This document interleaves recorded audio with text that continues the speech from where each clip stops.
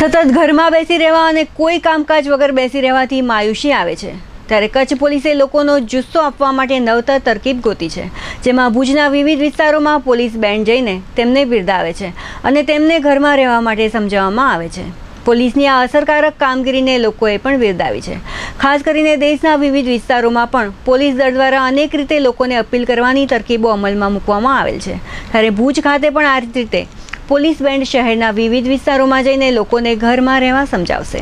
કોરોનાની જે વિશ્વ મહામારી છે આ તમામ માટે એક પડકાર સ્વરૂપ છે, એનાથી લડવાનું છે અને જીતવાનું છે।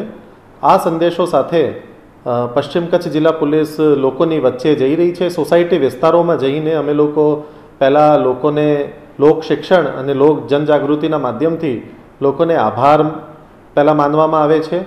લોકો ખરેખર લોકડાઉનનું ખૂબ જ સારી રીતે અમલવારી કરી રહ્યા છે। જીવન જરૂરિયાતમાં નાની મોટી જે મુશ્કેલો આવે છે એનાથી પણ લોકો આ મુશ્કેલોને એક બાજુ કરીને તંત્રનું અને ખાસ કરીને પોલીસ ખાતાનું ખૂબ જ સહકાર કરી રહ્યા છે। એના માટે અમારું ઉદ્દેશ્ય આ પોલીસ બેન્ડ મારફતે કચ્છની જે પ્રજા છે, જે મેચ્યોર લોકો છે, આ લોકોને આભાર માનવાનું એક પ્રયાસ છે। આ સિવાય પોલીસ અને પ્રજા મળીને કોરોનાનો સામનો કરશે, કોરોનાની મહામારીને અમે લોકો હરાવી દઈશું।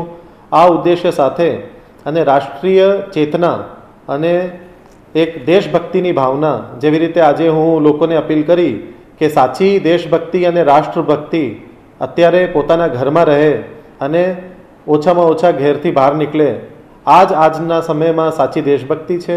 આ સંદેશો લોકો સુધી પહોંચાડવા માટે અમે લોકો પહેલાં અમારા લાઉડ સ્પીકરથી લોકોથી વાત કરીએ છીએ। એના પછી અમારું પશ્ચિમ કચ્છ જિલ્લા પોલીસનું જે બેન્ડ છે, અમારા બેન્ડના પોલીસના કર્મચારીઓ તરફથી રાષ્ટ્રભક્તિ ગીતો વગાડીને લોકોમાં એક જનજાગરણ, લોકોમાં રાષ્ટ્રભક્તિની ભાવના અને એક એકતાની ભાવના કે હમ સબ એક હૈ, આ એક ભાવના જગાડવા માટે આ બેન્ડનું આયોજન સવારે સાંજે કરવામાં આવી રહ્યું છે જુદા જુદા વિસ્તારોમાં।